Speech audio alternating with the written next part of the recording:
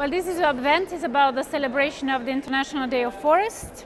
Each letter represents a different function of the forest. What this exhibit wanted to show is that forests have many values for people, not only water purification and air purification through photosynthesis, but also the many functions related to forest products, such as wood and timber, of course, but also many other products.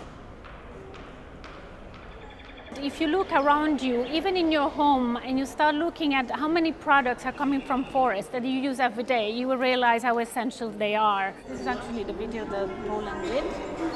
If you have the phone and you pass it here, then you will get the app directly on your phone.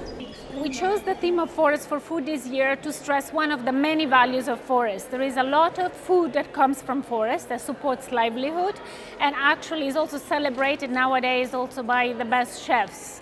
But also because our eating habits in this region, like many others, are causing deforestation elsewhere.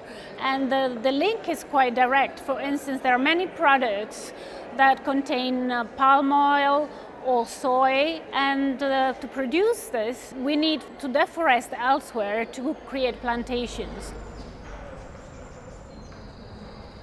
Forests need to be sustainably managed, biodiversity needs to be conserved, but also we have to recognize and value the different aspects and functions and ecosystem services that forests offer to us. That's essential and very important for us now and for our future generations in particular.